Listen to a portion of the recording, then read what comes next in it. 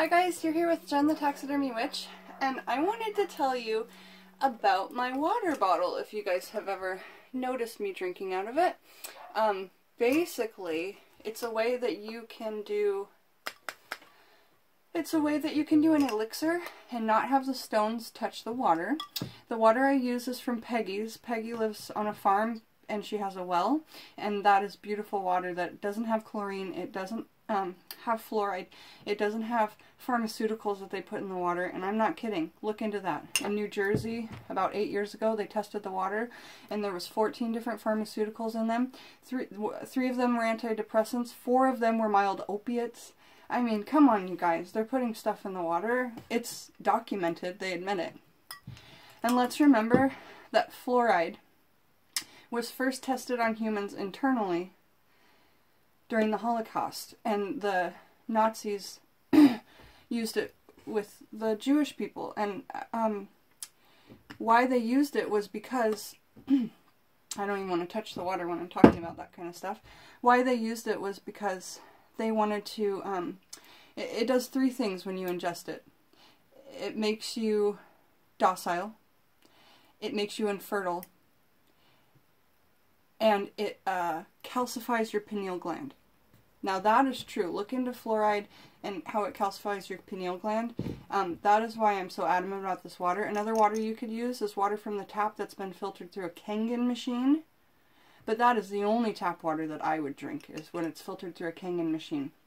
So basically this is awesome. You put the water in the top, and in the bottom it's got a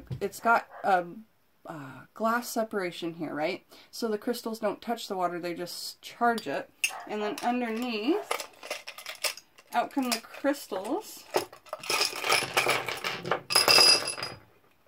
All of those little crystals there fit into my bottle at the bottom. And the coolest thing about this bottle, there's clear quartz and rose quartz, but the coolest thing about this bottle is that because the bottom is open, and a lot of them, the bottles like this, they have them, but the crystals are in there and then they're locked in. How are you supposed to charge your crystals? And if you wanted, and those ones are like $140.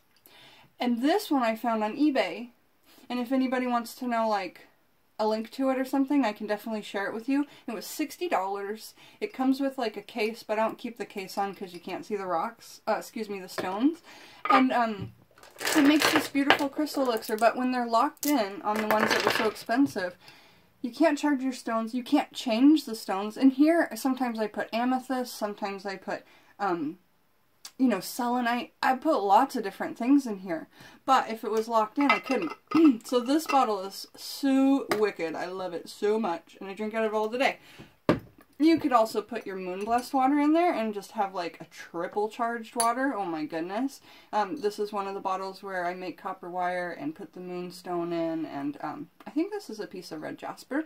But copper, a lot of people's blood is made of iron, but since I'm Rh negative, mine is a copper base. So I put copper around mine.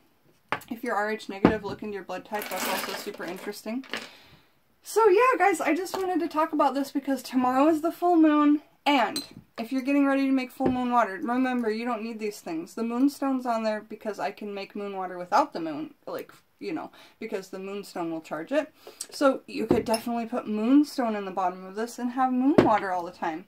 The full moon is tomorrow night, which is Sunday, I believe, 26th of August, but it is tomorrow. I know it's tomorrow night.